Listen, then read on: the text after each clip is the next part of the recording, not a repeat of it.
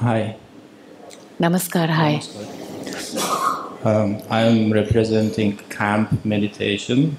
What? Camp meditation. I'm like a meditator and kind of I have been. Can you hold this mic closer to your mouth? Can you hear me? Now I can hear. It's not about me and my story, but it's a little bit have to. Yes. And the thing is, there is no doubt about that. What you're saying is true. And if we are present in the moment, this is the meditation. I agree. Yet there are people who are asking about the importance of meditation, and you're giving them the answer, meditation is not needed. And then I thought, what you say is true, your energy is real, so there is no doubt about that. But we have schools, Zen, the highest form of yoga is meditation. You mentioned Kriya Yoga. Mahavatar Babaji used to meditate before he became Mahavatar Babaji, the founder of Kriya Yoga. So meditation is not nothing. And Shiva, he somehow propounded to us more or less 112 meditation techniques. And what I'm hearing from what you're saying, you're already providing us 4 of his meditations. There are meditation techniques for a different type of people, and I'm wondering, do you think that your path is for everybody or is for some select people? And if it's for a select people, why say meditation is not necessary? Because we know there are other masters who are enlightened who actually achieve their success through meditation only.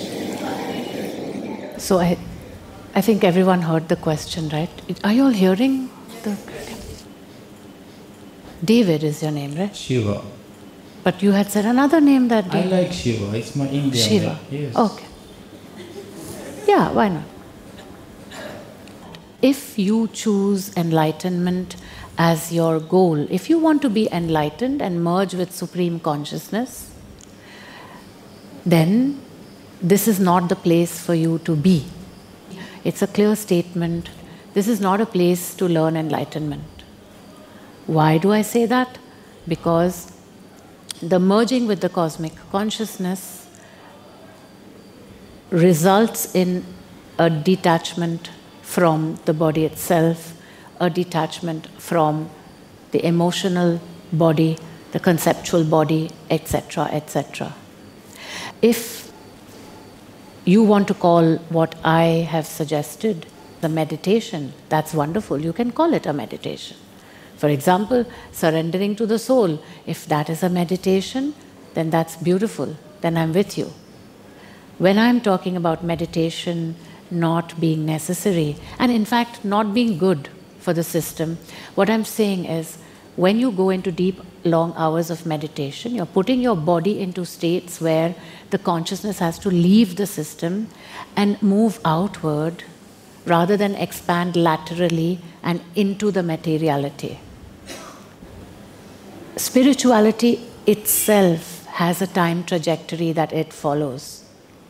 There is knowledge that came 5,000 years ago, 2,000 years ago, 1,000 years ago, and so on. And there are different traditions, different masters, different teachers, and one has to flow with what is resonating. It's not about this teaching is only for an elite few or it's for everybody. It's like a source of water flowing down a mountain. It's flowing, this water, it's flowing. You want to come and drink at this source, you can drink. If it's not the water that tastes, then it's not the water for you. That's what I'm saying.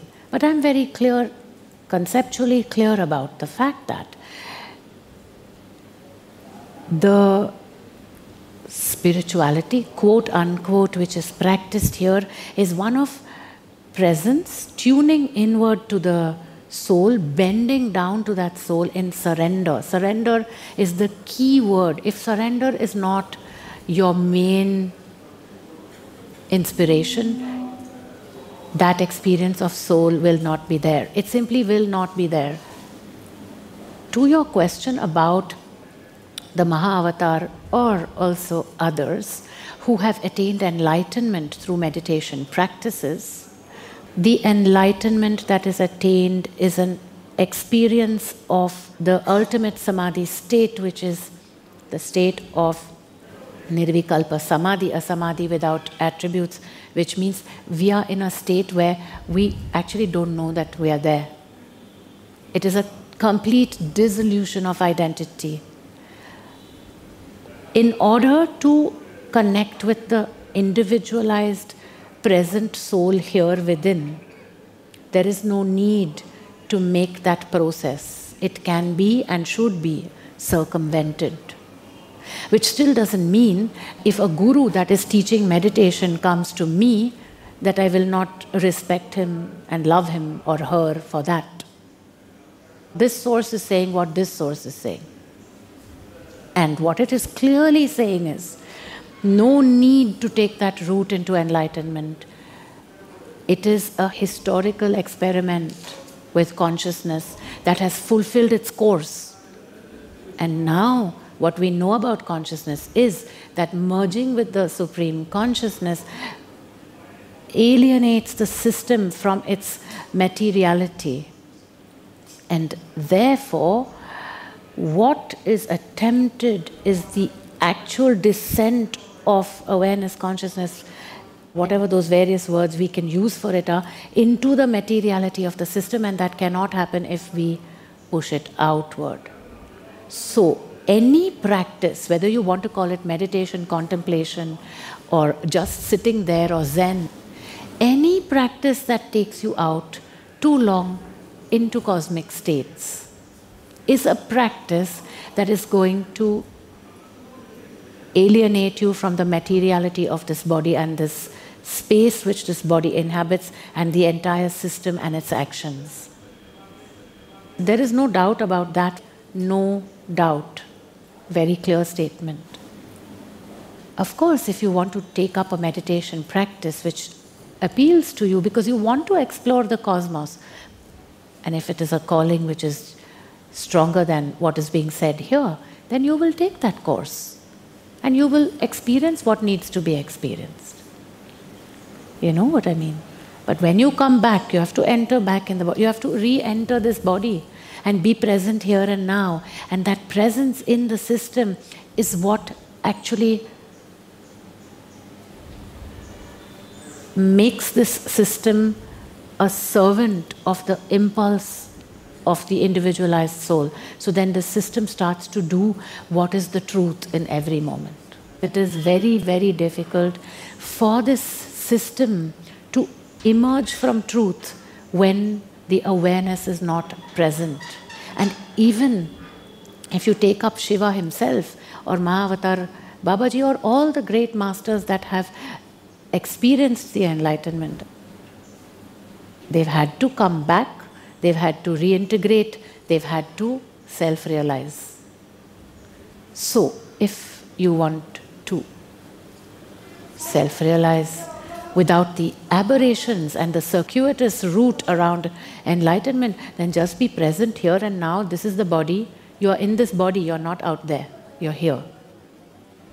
Or you have a chance to go out and see what happens. Thank you. First, I would like to say that your energy, your presence, your love is undeniable, and even if some things are like maybe creating a friction in my conscious, it's still like there is no denial about your presence and your truth and your love and wisdom. Just one, it's not a question but like clarification thing. There are different types of meditations, and when we speak about Zen, Zen is basically to be present in a moment, here and now, totally in the body. Feeling your breathing, everything, even surrender. Because meditation is an approach to surrender for the people maybe who are not so loving to begin with. So instead of finding that love and soul and feel that depth which you are clearly relating to, we are somehow struggling to, first of all, tolerate what we are, and then surrender to the thing, because you don't have to surrender, it's already happening by itself. Surrender is an active, proactive, postural decision. That is exactly what the conceptual says. No. If I just float, I'll be in surrender. That is surrender. It is not surrender, because surrender has an object and a subject. Surrender is to something. Inward? Yes. Thank you. You know, the ego is just that smart. It'll trick you into believing that what you are doing is surrender, but unless you are bending down to something. And since you brought up Westerners, okay, the Westerners can't bend to a guru outside, then bend down to the guru inside at least. But without a proactive postural statement, it is not a sadhana of surrender. Whoever it is who has said it, it is not an experience of concrete proactive surrender that happens, because the results show it is different what happens. We are present, we are here and now. We are bent in surrender to the soul, and we are feeling that impulse over the noise of the ego. Whatever system is doing that is beautiful, I'm with it. And we can call it meditation, I'm good with that as well. You know what I mean, right? Thank you for your love. Really inspiring and beautiful and hopeful. Well, if you also want to be loving like that, then stop wandering out and stay here and present.